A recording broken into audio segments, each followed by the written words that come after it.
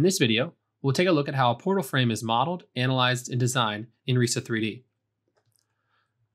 So we'll start here with just the simple drawing grid. If I look at our drawing tools here, we can see the drawing grid set up. We can see that we have 30 equal spaces at 1 foot apiece in both the X and the Y direction. Now we could change that spacing. We could also change the drawing grid origins. But in this case, we're going to stick with this 1 by 1 grid. Next thing I'm going to do is set up section sets. So section sets are simply just created to allow us to kind of group the design of similar members together. And so under hot rolled, we're going to go ahead and create a few section sets. The first one I'm going to create is a column section set, and we'll assign a particular shape with that. I'm going to choose in the database a 12 by 30 and click OK. Now in this case, I need to change the type. So I'll change the type to column. I'll change the design list. And so again, I can create my own design list. So grab available shapes and add them to a current design list, or I can just choose from my drop down here. So I'm going to just choose our wide flange database. Next, I can choose a material, and a design rule will keep those the same. Now, next, I'm going to go ahead and click enter, and then I'm going to add a beam to our section sets.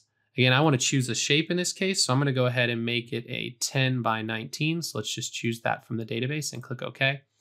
Now, again, I need to choose the appropriate type. So in this case, I'll choose beam, and then the design list, the material, and the design rule are all going to be the same. Now, we do have other section sets for different materials, so you can set up various section sets depending on if you have more materials in the model, but in this case, we'll just stick with these hot rolled shapes. Now I'm going to go ahead and model. So I can go back to my home tab and choose the member input tool.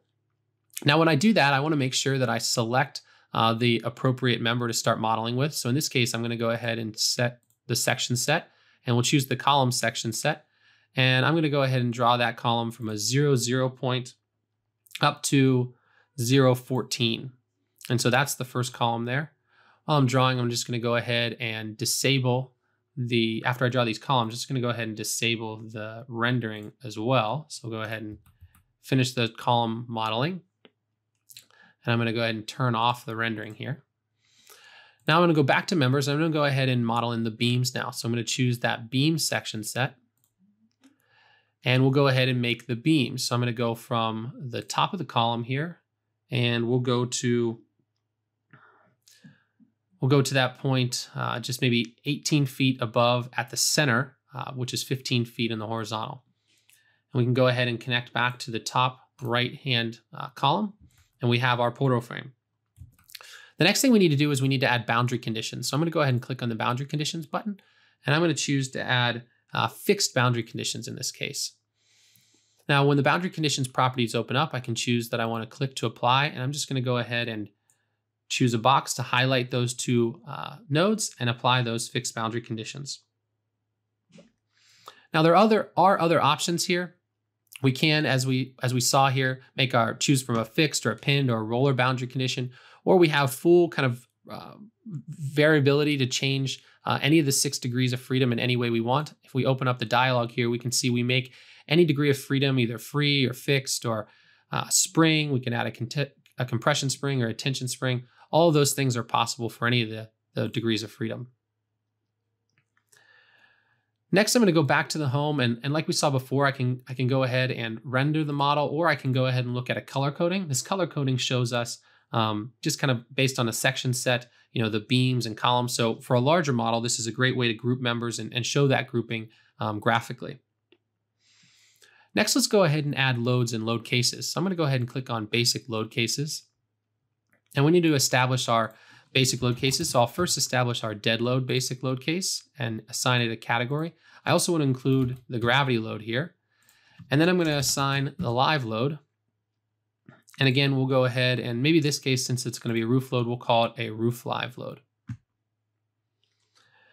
Now with our basic load cases applied, I can go ahead and actually create those basic load cases, or I can go ahead and create those loads.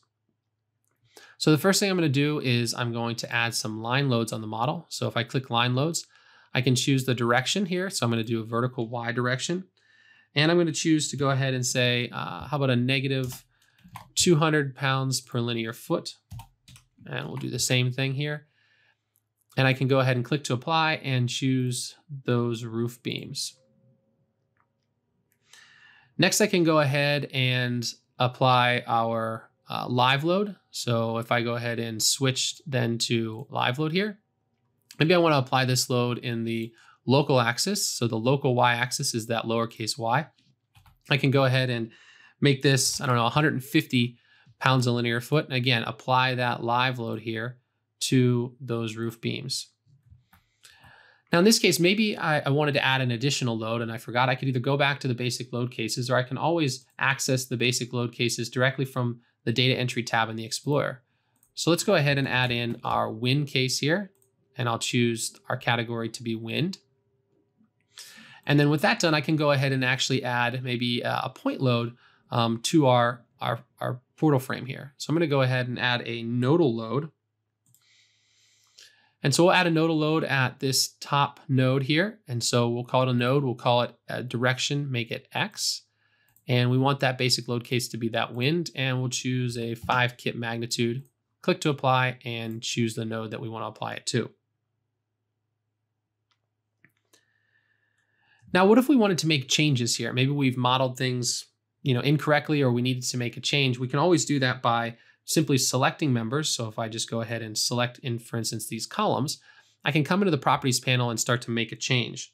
So in this case, since I have the section set applied, I can't individually make a change to those particular columns. I'd actually have to go back into the section set, and I'd go ahead and change the column size itself. So if I come here, I can actually just change the column size to maybe a 12 by 35 in this case. I can do the same thing with loads. So if I enable the visibility of my loads and I go to my dead load, I can actually select my loads here. So I'm just going to hold Control to select both of those loads and change that magnitude to maybe 100 pounds a linear foot.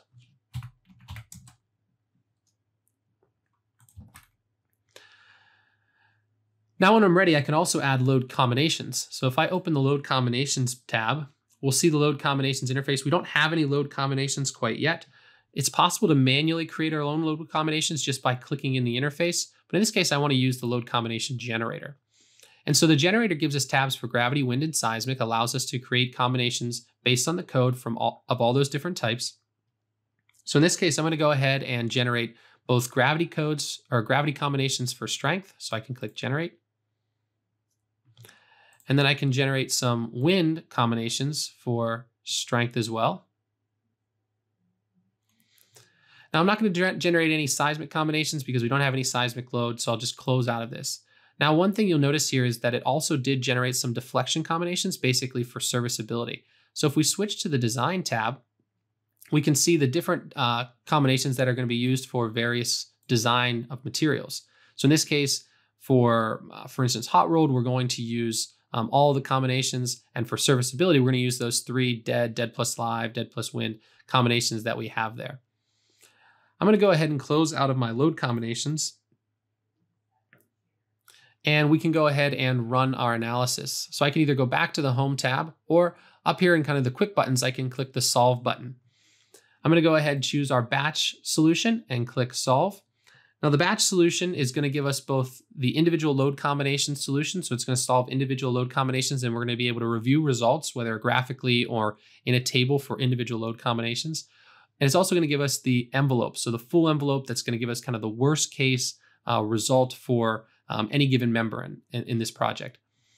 So with the analysis now complete, I can go ahead and close out of this node spreadsheet.